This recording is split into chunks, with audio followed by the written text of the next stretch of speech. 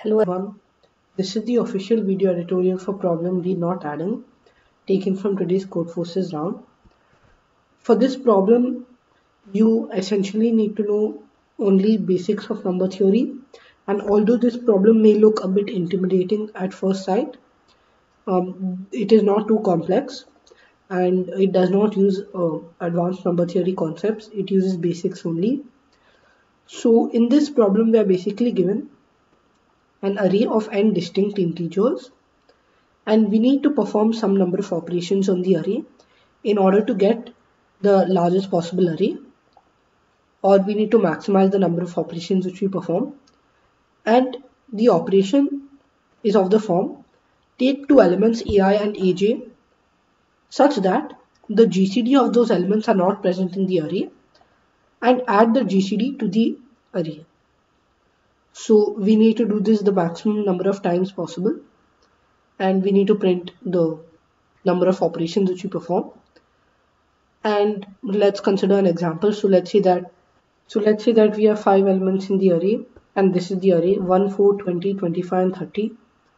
So note that the order of the elements does not actually matter, because we only need to maximize the number of operations, and the operation does not take into account the indices I and j. It just says take two random elements from the array and add the GCD of those two elements to the array. So that's why the number of elements, that's why the order of the elements does not matter, and we can sort the array as we want. Now, one key observation along the way which we will make is that we need to basically check whether each element, each number going from 1 to the maximum element 10 power of 6 can be added to the array or not. So this is one observation which I'll reiterate later when we go to the solution. But let's basically check whether each number from 1 to 10 power of 6 can be added or not to the array. And basically let's start from 1. So 1 is already in the array, so we can't add it to the array again. Then let's consider the number 2. The reason why I'm doing this is because we know that the array contains distinct integers, and each time we need to add a distinct number to the array.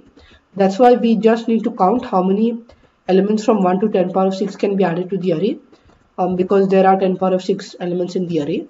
So let's do that.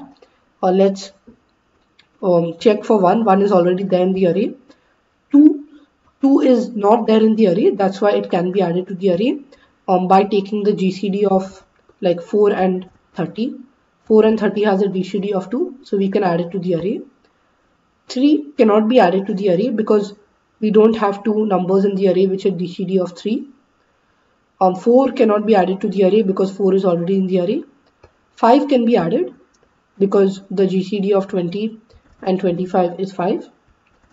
And you can also see that the GCD of 25 and 30 is also 5. So either of those two ways 5 can be added to the array. Then I think from the explanation 10 is also added to the array because GCD of 20 and 30 is 10. So 10 is also added to the array. Like we'll obviously iterate over all numbers. Like 6, 7, 8, 9, you will realize that 6, 7, 8, 9 cannot be added to the array because there are no two distinct elements in the array such that the GCD of those two elements is equal to that particular number. So from the example itself, we come up with the first observation in this problem, which is for each number I going from 1 to 10 power of 6, check if I can be added to the array. If I can be added to the array and I is not already there in the array, then we will increase the answer by 1, and the final answer will essentially be the number of such I which can be added to the array and are not already there in the array. So all we need to do is, given a particular I in 1 to 10 power of 6, check if there exists two integers in the array which have a GCD of I. That's what we are essentially checking, because like in that case only the element can be added to the array. So let's do that. Let's consider when the GCD will be I. So the key idea is that the GCD will be I if you consider two numbers which are multiples of I, and those are I into A and I into B. Let's say that these are the let's say that actually there are a number of candidates. So let's say it's A1, A2, A3, or let's consider a new array B which contains all the multiples of I from the original array A. So let's say that there are some X number of these elements. Let's say that this is a new array B which is defined by, for each element in array A, check if it's a multiple of I. If it's a multiple of I, add it to the array B. So let's say we create this array and we want to check if there are two elements, if there are two indices in B, such that basically the GCD of I into B, let's say that there are two random elements. Let's say K is the number of elements and there are two random elements X and Y. So we want to check whether X and Y exist such that the GCD of I into Bx and I into By is equal to I.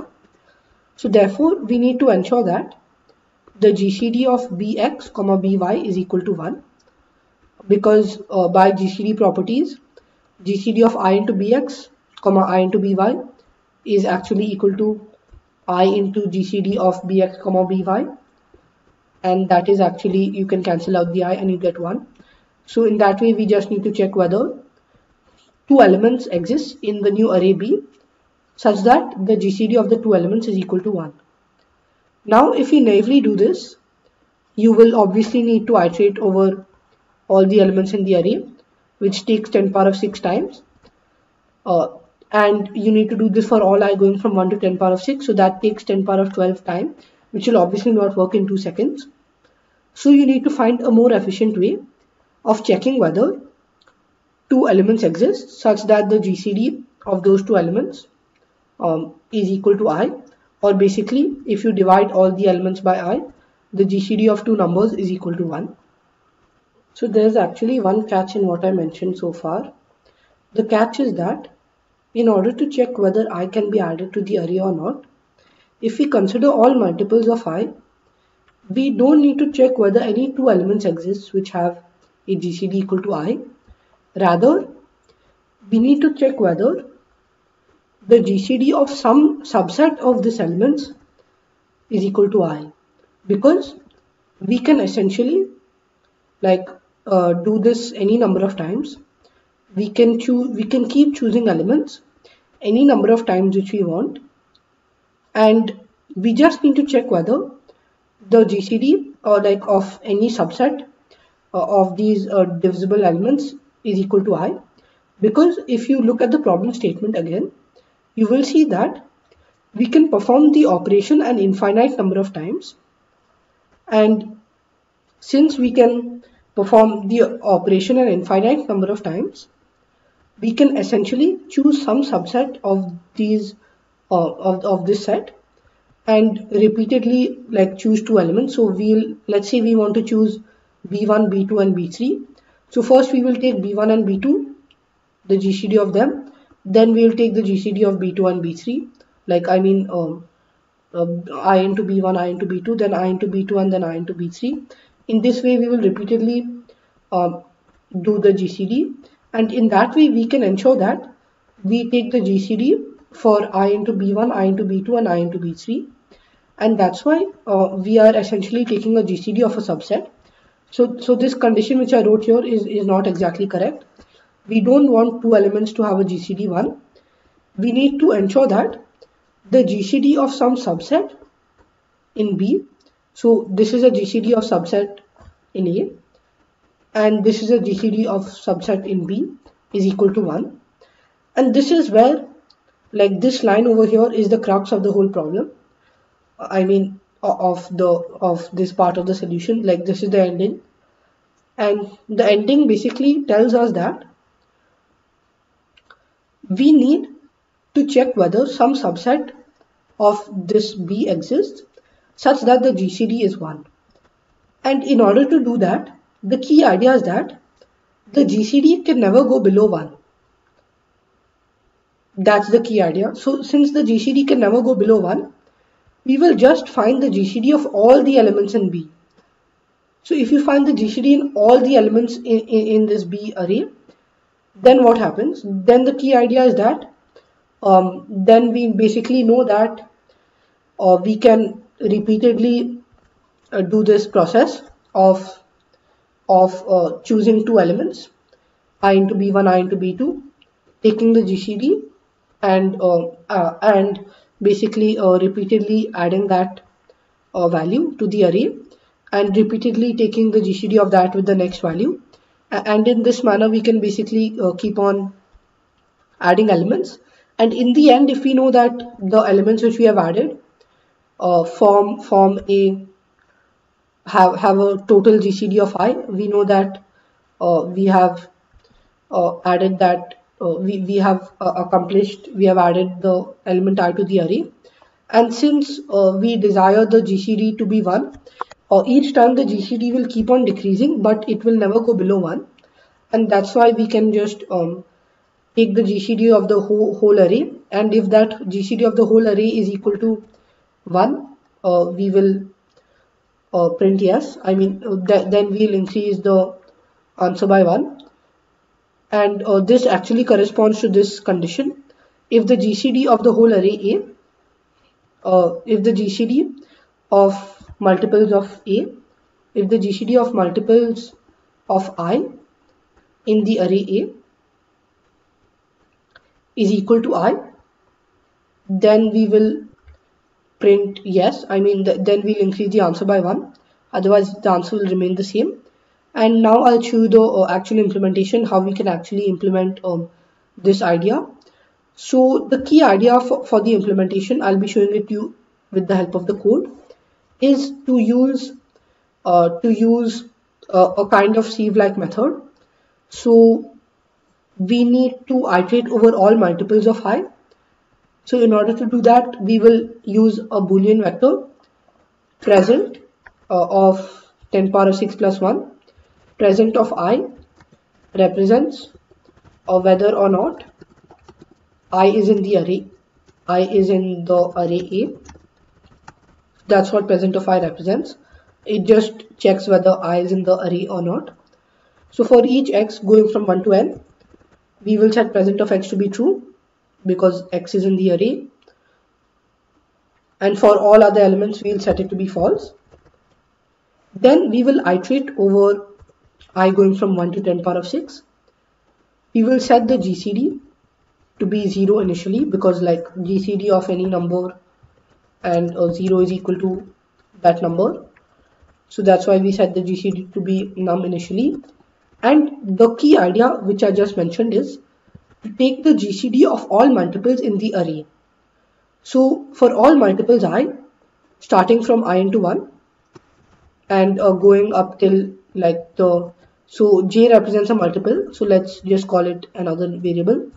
So let's say for all int multiple equal to I into 1 and multiple less than or equal to 10 power of 6, the multiple will increase by I if present of this multiple, if this multiple of I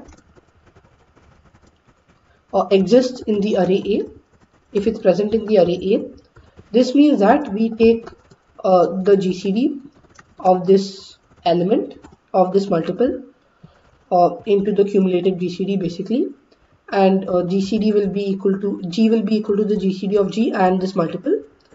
And we know that in the end, if the GCD is equal to I, then we know that we have found a way of basically including I in the array. So this means that we can add I to the array and we increase the answer by 1. And I is basically a new addition. However, if G is not equal to I, then we know that G will be strictly greater than I. The reason being, the GCD can never be below I, and we want to make sure that it is equal to I. So that's why we will keep taking the GCD of all the multiples, and like that's the whole idea. We know that the GCD should be equal to I, and hence we consider only multiples of I. And since we want the GCD to be equal to I, we basically can take the whole array, and we can just consider the GCD of the whole array. And if that turns out to be equal to I, then we know that the GCD of the subset is 1, and basically we can choose the whole subset. And we have found a construction where we add I to the array. And I tried to explain this part to the best. So if you still have any doubts, uh, please write them in the comments down below, and I will explain more if I can, why exactly just taking the GCD of all the multiples in the array works, and why just considering that GCD value to be equal to I works. So that's the full idea. We just store the count of such number of new additions, and then we'll just print the answer. And you can verify that the GCD will either be greater than I, or it will be equal to 0 in the case when G is not equal to I, or it can be 0 in case there is no multiple of I in the array. So in that case we can't add I because the GCD can't be I. However, it can be equal to I if there is some subset, and we take the subset to be all the multiples which are in the array. So I'll just submit this. So the correct assert statement would be, we assert that the ith element, the value I is either present in the array, or the GCD is greater than I, or it's equal to 0, because we know that if it's equal to 0, there's no multiple of I which is in the array. If it's already present in the array, we cannot add it to the array.